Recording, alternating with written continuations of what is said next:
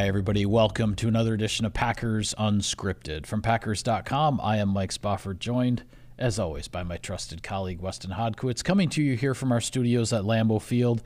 And unfortunately, Wes, this is our season-ending episode of Packers Unscripted because the Packers fell to the 49ers in the NFC Divisional Playoffs. Saturday night out in Santa Clara, the final score was 24-21. And the long and the short of it is missed opportunities early, missed opportunities late, and the 49ers were able to, in my opinion, quite frankly, escape with a home playoff victory that sent the Packers back to Green Bay and thinking about 2024. Yeah, the word I've been using all week is survival. I thought the San Francisco 49ers survived. They didn't play particularly well. This is a team that I think you've already heard people talk out on the West Coast is going to have to play better now in the NFC Championship to get past Detroit. But for the Green Bay Packers circumstances, I think they had a lot to do with that. I thought defensively, Green Bay set the tone early. I thought offensively, they were able to push the ball downfield. Were not able to capitalize on red zone opportunities in the first half. And then, obviously, we're not able to turn over the football defensively when Brock Purdy gave him a couple opportunities. Right. Conversely, looking at San Francisco, very opportunistic in the second half, was strange because for 3 quarters, it was sort of this struggle between the two teams. The third quarter, for whatever reason, turned into a shootout. Yeah, but then suddenly the third quarter, both teams were just going up and down the field like crazy, and you have Keyshawn Nixon's long return and the fumble, and the Packers recover it. It sort of got chaotic there for a little while. Then in the fourth quarter, things settled down, but the Packers had, as much as they had missed on those opportunities offensively earlier in the game, they had multiple opportunities with the lead, with the ball in the fourth quarter, chances to extend that lead, and they didn't get it done, and ultimately that bit them because the 49ers were able to put together the one final drive they needed to take the ultimate lead at the end of the game. Yeah, and what I've sort of been saying since the game was the 49ers kind of did what the Packers had been doing to teams, which is finding a lead late and then being able to use the 4-minute offense, getting the running game going, moving the chains. Green Bay actually did pretty well in early down situations, but Brock Purdy, give him credit, give the Niners receivers credit when it came to 3rd and long, 3rd and 9s, 3rd and 10s. They found ways to stay on the field, and Green Bay could not get off of it. Ultimately, Christian McCaffrey showed up, Brock Purdy showed up, and when you play a team that's that good and that talented, Michael, you have to capitalize on your opportunities. When you don't, you find yourself in the position the Packers are today. Yeah, that's the thing. I think when you look back at this game, the Packers had opportunities to put even more pressure on the 49ers than they did because when the Packers were trailing in this game, they only trailed by a point here or there. Yep. You know, they were right in it.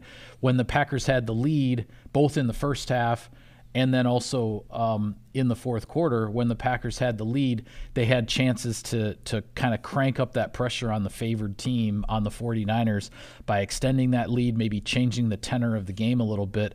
They weren't able to do that, and because the 49ers were always just within that one score, they all they needed was the one drive to do it. Obviously, you know, you'd love to see what maybe would have transpired if the ending would have transpired differently, if Anders Carlson makes the kick and the Packers go up by 7. Then if the 49ers go down and score, it's a tie game instead of being in desperation mode with a minute to go. You know, maybe the game goes to overtime or something. All these things that, you know, sort of the what ifs and woulda, coulda, shouldas. When it's all said and done, you know, for me, and I think I speak for a lot of Packers fans in this regard, for me, processing the loss, you're kind of caught in between two places. Because I've been doing this long enough to know that being the hot team at the end of the season, having the kind of mojo that this Packers team had, is rare. It doesn't happen that often. And when it does happen, you want to try to maximize it as best you can. And unfortunately, it, you know, as well as the Packers played for the majority of the game in San Francisco, they just weren't able to get it done. And seeing a hot team with a hot quarterback and that kind of mojo come up short is really tough. But then the other side, when you talk about being in between things, the other side of it is what the future holds for this team. I mean, the biggest question that needed to be answered in 2023 is, do the Packers have a franchise quarterback? And I don't know when the season started if we would be sitting here doing a January show saying unequivocally the Packers have that answer, like, after one season. But the Packers unequivocally have that answer. They have their franchise quarterback. That's what needed to be answered.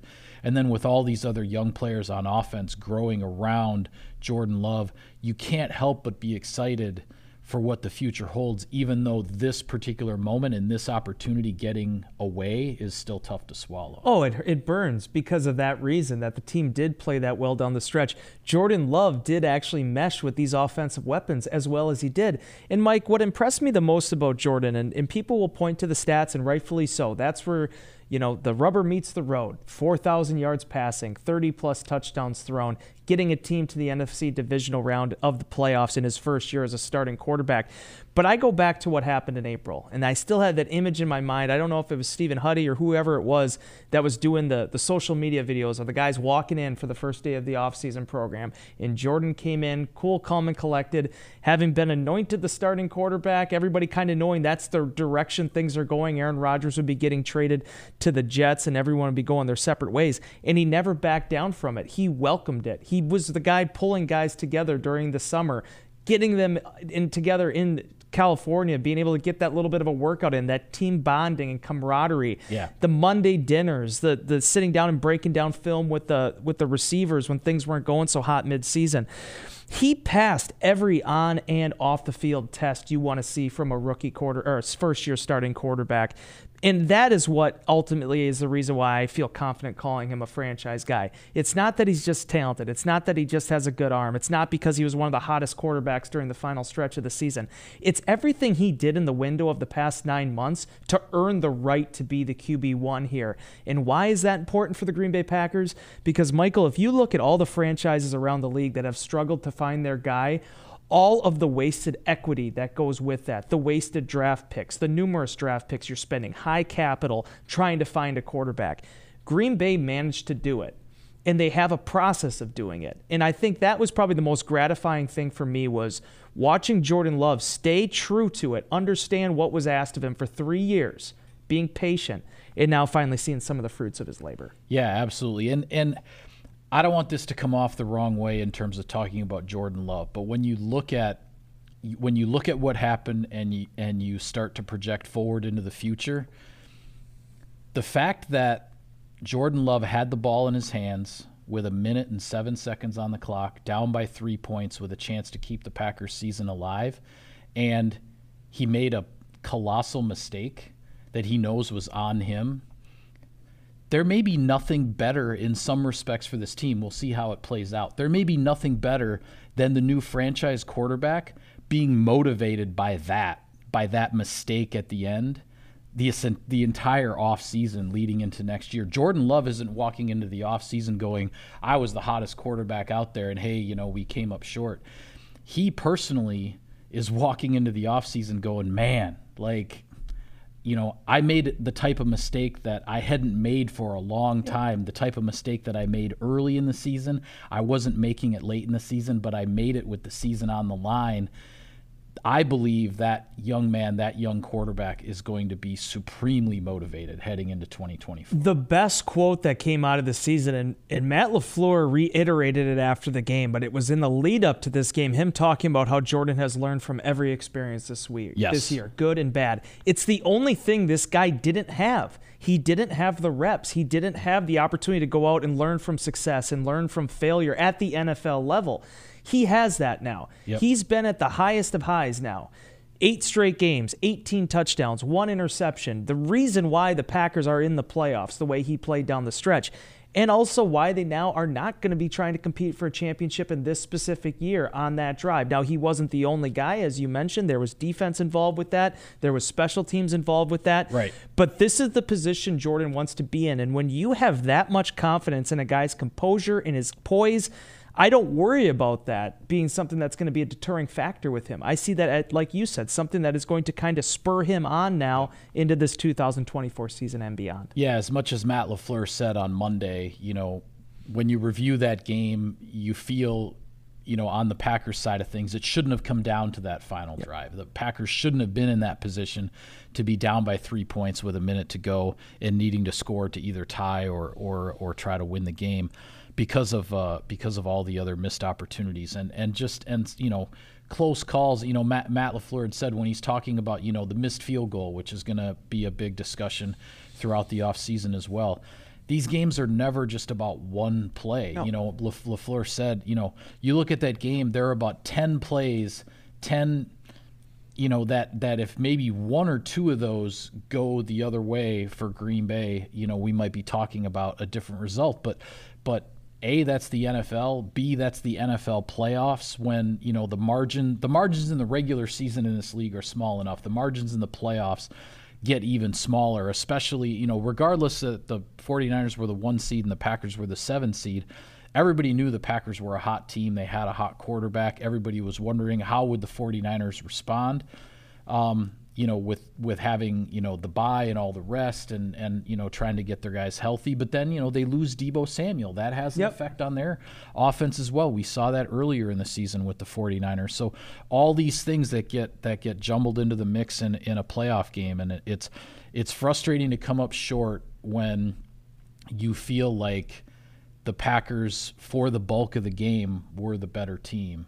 But again, it's especially in the playoffs, it's about being able to finish off the game. Yep. And the Packers weren't able to do that. No, and you've been on both sides of it. I know for Packer fans, it's difficult because you've felt this pain before.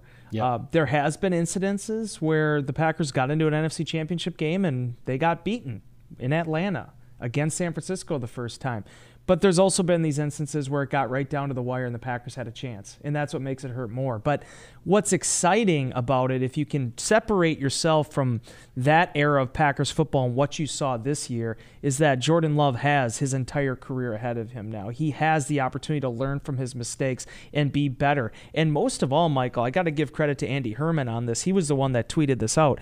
If you look at how their roster is shaped for next year, without re-signing any players, without signing any free agents, without making any of these draft picks, the Packers have a bulk of their core already back and under contract for next year. 100%. It's not guaranteed. You have to work for it. You're not just going to be anointed another spot in the Final Four of the NFC. But with given the youth of this roster and what Green Bay was able to do this season, that's what leads to this optimism now for what's going to happen now in Jordan Love's second year as a starting quarterback. Yeah, and I want to transition to that in terms of looking forward, but I will take care of some sponsor business here first. Sirius XM NFL Radio delivers hard-hitting analysis and up-to-the-minute NFL news that true football fanatics need 24/7, 365. And at Cousin Subs, we have something for everyone, like our Wisconsin cheese curds, mac and cheese, golden fries, and creamy shakes, all paired with your favorite sub or sub in a bowl. Cousin Subs, 50 years of better.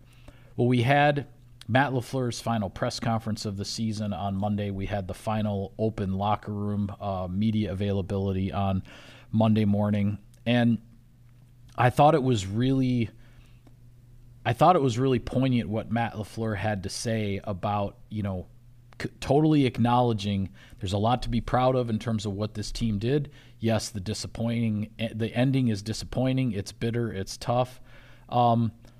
And there is a lot to look forward to, but nobody's going to crown the Packers NFC North champions. Nobody's going to hand the Green Bay Packers a playoff spot in 2024 just because of how they played over the last month or so of the 2023 and into January of 2024. It's all the discussion is about what are the individual players going to do in terms of seizing their offseason and making the individual strides, because the individual improvement that players make on their own is what will lead to the collective improvement when they all get back together for OTAs and training camp and all that. It's a process here, and once the games start next season, everything starts over. Everything is 0-0.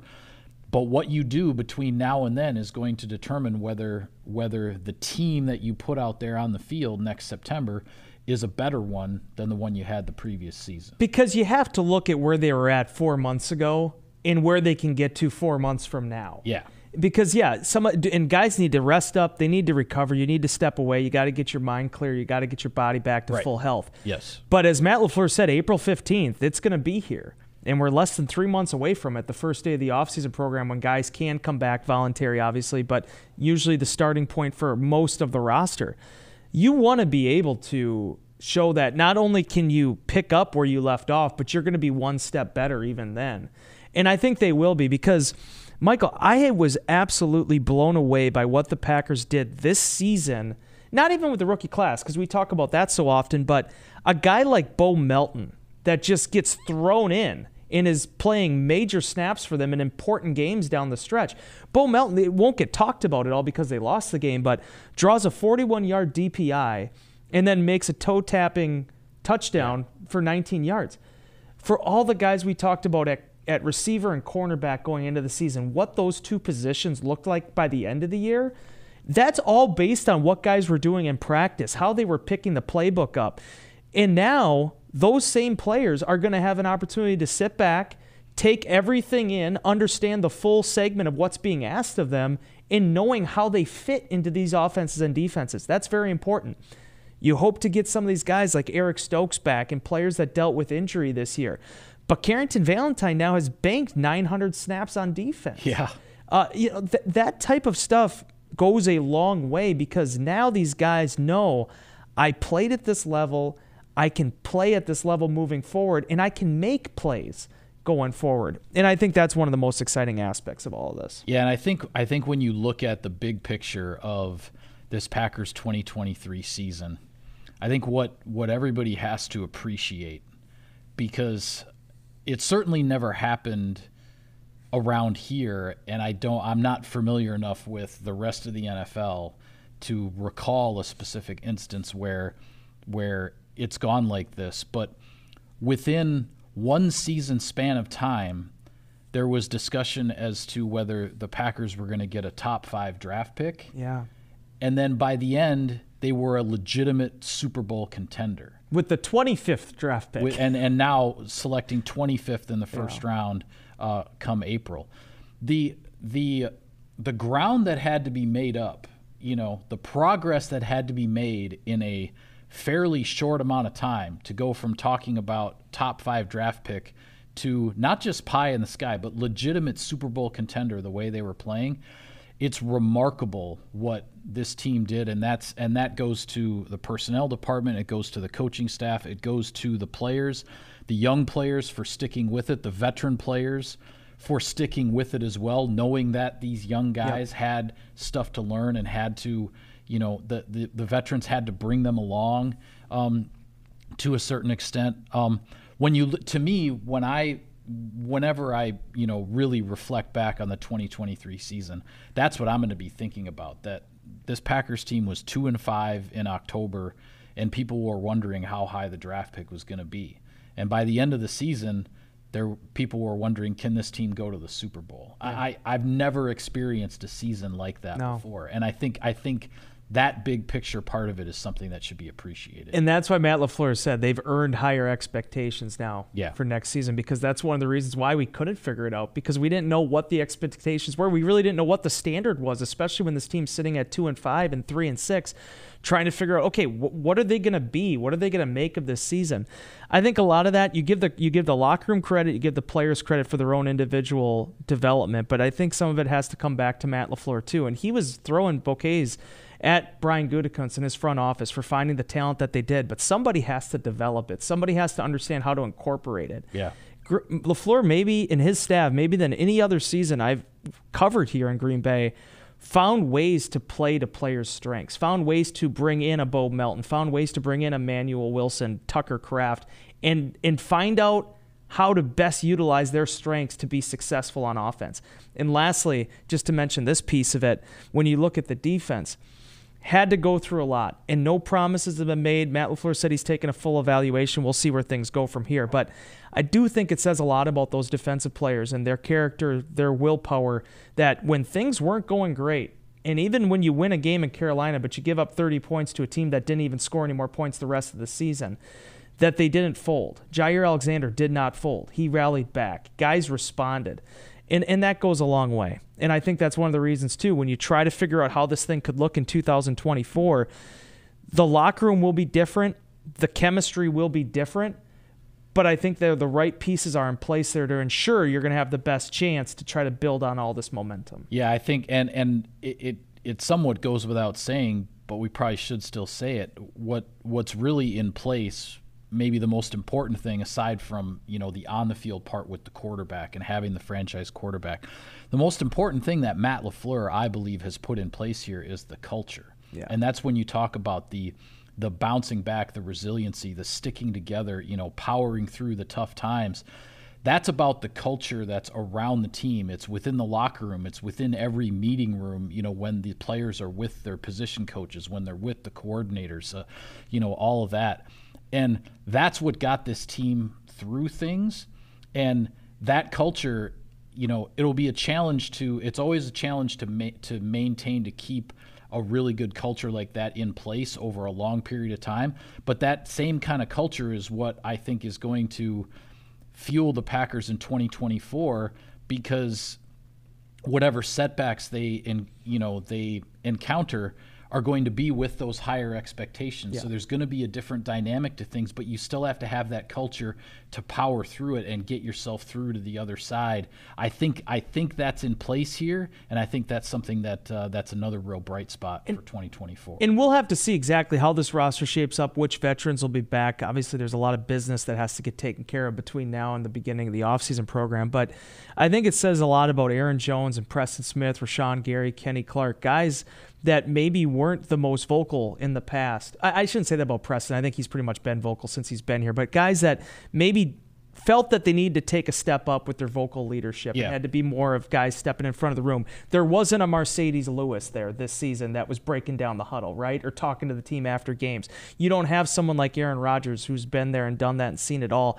You had to have guys step into that void. There wasn't any permanent captains this season. Green Bay didn't even do it in the playoffs. But what happened was I thought you saw individuals stepping up in their own phase of the game and taking the bull by the horns. And by doing that, it's what has allowed now guys like Romeo Doubs and some of these younger players on this roster to understand, you know what? I can be those people too. Yeah. I want to ask you a couple of big picture questions here, and then we'll move on to just looking at, where things stand with the rest of the playoffs here moving forward. Since this is our last show for a while, I would expect we'll be back. For those wondering, we'll be back at some point before the draft, but this will be our last show for a while, and actually our last show physically in this studio, because we're also moving within the building to another location. I think the G behind us is maybe coming along. No. It's No, I have my dad's truck outside. I'm taking that home. Oh, you're taking that home with that's you? That's going to go in the shed. All right. Well, maybe we'll start doing the show in your garage then. We'll stick that. As soon as we're done shooting, we're just going to start breaking this thing down ourselves. Yeah. So. All right. Well, here, a couple big picture questions for you, Wes. Aside from the quarterback situation and everything the Packers learned there and how that has been established moving forward, what was your most pleasant surprise from what you saw from this team and its development, whether it be a player, a position, or whatever the case? What was your most pleasant surprise for 2020? Aaron Jones. You can talk about being the youngest team in the National Football League and the youngest team to win a playoff game and all these different things, and it was impressive.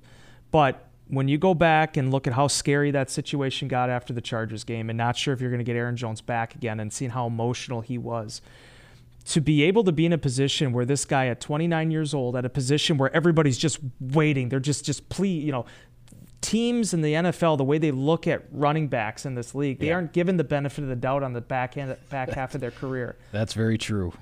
Not saying Green Bay was doing that. I'm just saying look at every running back in the National Football League, right? Unless for whatever reason your name is Raheem Mostert for some reason.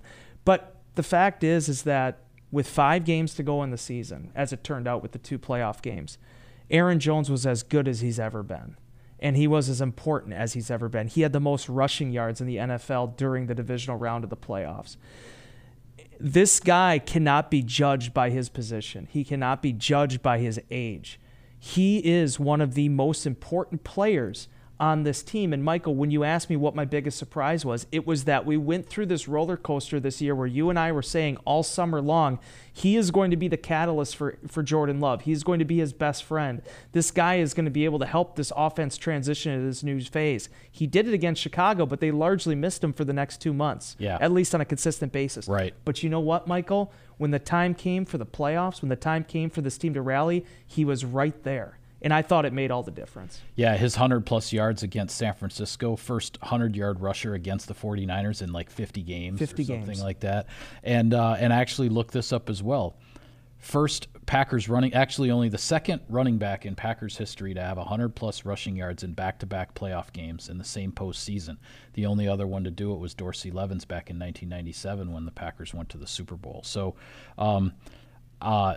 what you said about Aaron Jones, I agree with everything 100%. For me, what I would consider my most pleasant surprise is where the Packers got to at the tight end position this year. Yeah. Because you and I have sat here, whether we're talking pre-draft, post-draft, OTAs, training camp, we've talked about how the transition at the tight end position from the college level to the NFL level is significant.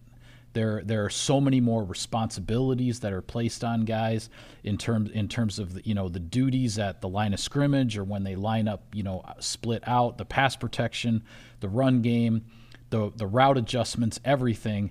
It's a tremendous learning curve at the tight end position. And Brian Gutekunst took a chance. Yeah. Because he went into this season with 3 rookie tight ends in Luke Musgrave, Tucker Kraft, and Ben Sims claimed off waivers at the end of training camp. And the only veteran tight end in the room was a guy who really hadn't been an every down player, Josiah DeGuara, important guy, an important piece, but a role player throughout the course of his time here in Green Bay.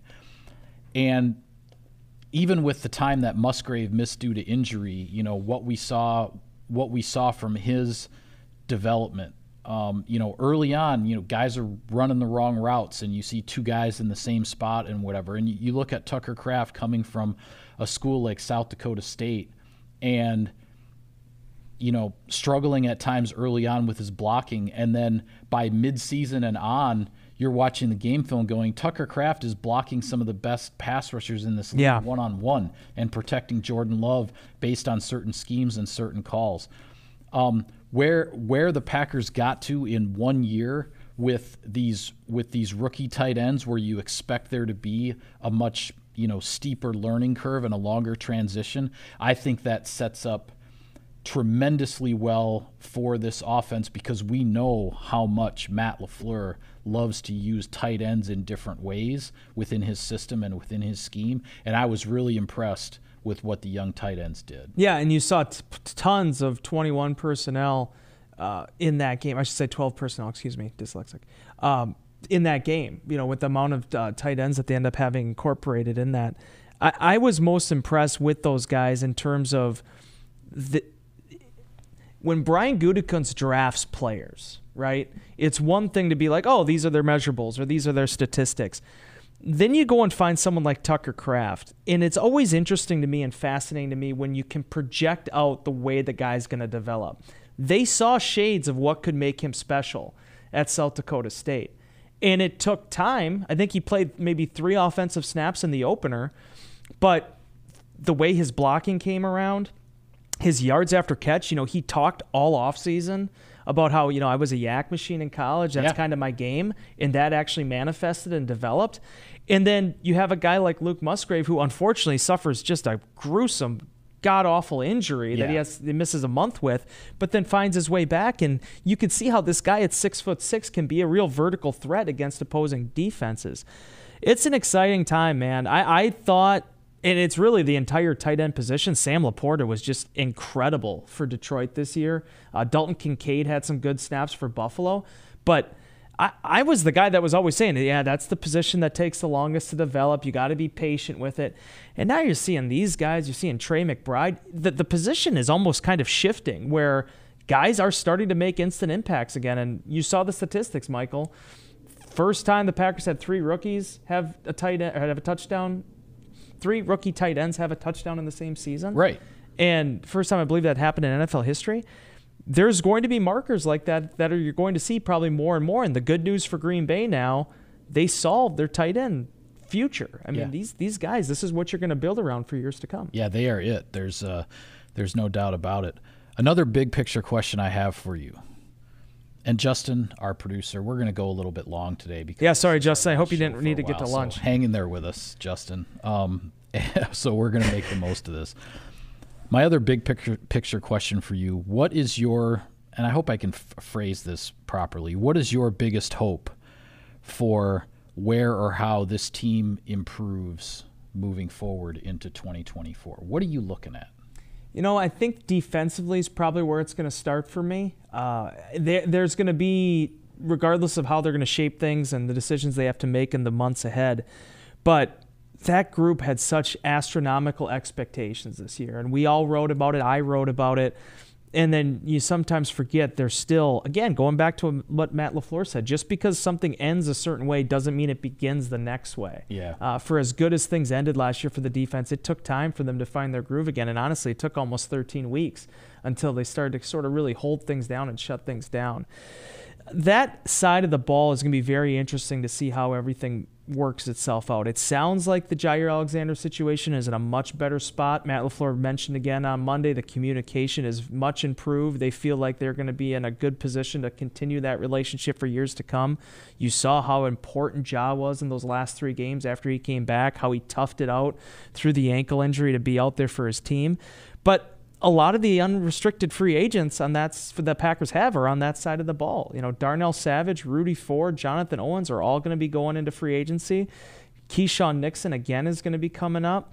They have some big decisions to make there in the secondary, seeing where things are at again with Eric Stokes. So I look for the defense to sort of galvanize and crystallize and develop around the way they played down the final stretch. Yeah. Because I'm not saying you have to always hang your hat on the defense, but there's going to be times where you're going to need them to help set the pace with you. And I thought that was one area where Green Bay at times really did sort of struggle. Yeah, I'm gonna parrot a word that Matt LaFleur used, but it's also one that I have talked about, in Insider Inbox on this show, other platforms with regard to the defense. And I know it's a buzzword, but the word is consistency.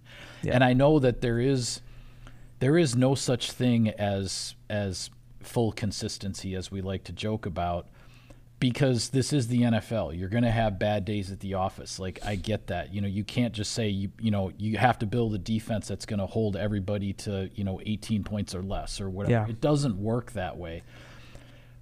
But the issue with this defense, in my opinion, over the past 2 seasons has been not just that it's been up and down, but that, the swings have been wildly up and then wildly down to where you just don't really know what you're going to get. I mean, for this defense to play like it did in the victories over the Lions and the Chiefs that got the Packers kind of back in the hunt and back in the picture, to then follow that up with the 3 games against the Giants, the Buccaneers, and the Panthers defensively, before then you can turn it back around again and get things going back the other direction. It's like I said, it's one thing to have a bad day at the office, but you can't have this level of inconsistency where when things start to go wrong, it goes wrong for 3 weeks. Mm-hmm.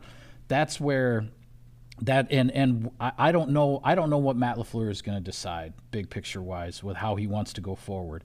I don't know if it's the style of defense, something with the scheme, if it has to do with the leadership, whatever the case might be. He's going to make his decisions on that. But Matt LaFleur, as the head coach and the offensive play caller and the guy running this thing with Jordan Love and the new franchise quarterback, he's got to have something he can rely on that other side. And not get into a situation where Baker Mayfield comes into Lambeau Field and puts up 158.3, or you go to Carolina, the worst team in the league, and they put up 30 points on you, and you barely get out of there with a victory to keep your playoff hopes alive. That's the kind of thing that as this defense played really, really well the last 4 games. Yeah. Minnesota, Chicago, Dallas, San Francisco. On balance, the defense played really well. But then what was the previous 3 weeks, when for 3 weeks we're waiting for waiting and wondering what's going on with the defense, and that's when, kind of it feels like this crisis mode as to what the future of the defense is going to be. The other thing I'll say with regard to consistency, of course, is the kicking game, because Anders Carlson missed too many kicks. There's no two ways about that. I don't know what the Packers are going to do moving forward. I would expect potentially some competition for that job in 2024. But the lack of consistency in the kicking game obviously bit the Packers in a really big moment, and you have to get to a situation where you can be a little bit more sure of yourself with as much as we believe will be on the line for this team moving forward. Yeah, and I'm a big proponent for competition. Matt LaFleur talks about it all the time. I always go back to what Mason Crosby talked about of 2013. 2012 did not go well at all. I mean, 61%, whatever it ended up being on his field goals. Green Bay doesn't make a major move. They don't sign anybody. They don't draft anybody, but they brought in Giorgio Tavecchio. And so many times Mason talked about how that competition kind of brought out the best in him again. It sort of allowed him to right himself, along with some of his own structural and procedural ways that he went about his kicking process. But I think that can do a world of good. I thought it did a world of good this offseason with the punting competition. Yes.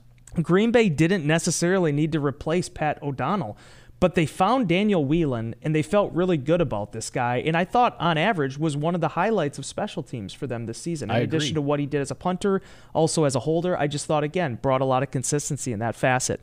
I think a lot of good can come out of that. The one thing I feel pretty good about with Anders is that he is not a guy that frets. You can tell he kind of has that calmness and that composure to him, much like Jordan Love. We just got to figure out the process and exactly what the hitch has been there, because with some of these kicks, you're trying to look for the common denominator, the parallel between them. And I really personally wasn't able to do that. I'm also not a special teams coach. Yeah. But if you can figure that out and allow him the latitude that they did this year to try to right the ship, so to speak, I think there's a lot there too, because with the 6th-round pick, you are making a heavy investment into a player, and you want to see the thing through, as opposed to what the Vikings went through in 2018 with his brother. Yeah, absolutely. Well, before we go, I want to get your thoughts on the rest of the playoff picture at this point. We saw Baltimore beat Houston. We saw Kansas City win at Buffalo in really another playoff classic and yet another heartbreaker for Buffalo Bills fans. Detroit wins its second playoff game, knocking off the Tampa Bay Buccaneers to get that shot out in San Francisco. So Kansas City is at Baltimore. The Lions are at the 49ers. What are your thoughts on what's going to happen here? Lions protect the football. They absolutely win that game. I fully believe it. Really? I do. I think if Jared Goff can go in there and keep a goose egg in that interceptions column, I think they win that game against 49ers. See, I'm the opposite here. You think if he throws an interception, they'll win? No. What I was going to say is, while I do believe that the 49ers, as has been proven this year, they've had their struggles without Deebo Samuel on offense, and I don't know if they're going to have Deebo Samuel for this game. But I also feel, because I watched enough of the 49ers this year, I also feel that maybe the 49ers might have gotten away with their off game in the playoffs in escaping last week and being able to beat the Packers and move on. And I think even without Deebo Samuel, I think the 49ers are going to play much, much better. And I think I'm not counting out the Lions, but I think the Lions are going to have a really tough time winning that game. Yeah, I really think San Francisco is a different team based on whether or not Samuel is out there. And I know Kyle Shanahan put it as 50-50 of whether or not he'll be able to play through that shoulder injury, but that passing game is different when he's not available. Yep. And I'm very interested to see which route they take. The thing I like about the Lions is I feel like they're kind of like an NFL plus version of where the Packers were at this season. They had to go through their own crucibles too, but they passed it. Yep. And they were able to find their path into the postseason. They won that close game against the Rams. They made some mistakes against the Bucs, but still were able to pull this thing out. The Lions might have been the number 1 seed. Now, granted, the 49ers wouldn't have rested their guys in Week 18, but the Lions might have been the number 1 seed if they win that game in Dallas. Yeah, and what came right down to the wire. What's wild about that is you're right. They wouldn't have rested Purdy, but they may have had to rest McCaffrey in that game regardless with the calf. So it would have been very interesting to see how that would have played out. Yeah. But To make my quick point here on all of this, whether it's the 49ers, whether it's the Lions, somebody needs to prove to me, or the Ravens have to have a really poor game, that the Baltimore Ravens are not the best team in the National Football League. The best team doesn't always win the Super Bowl. Right? That's the way this thing goes. Sometimes somebody gets hot. It's a best of one tournament. That's the end of it. But Baltimore, the way that they